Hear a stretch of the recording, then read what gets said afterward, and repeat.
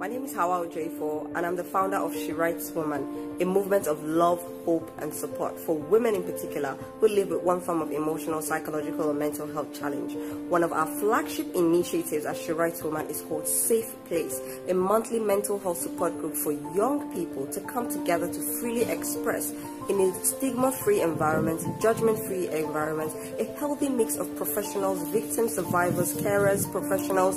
and enthusiasts,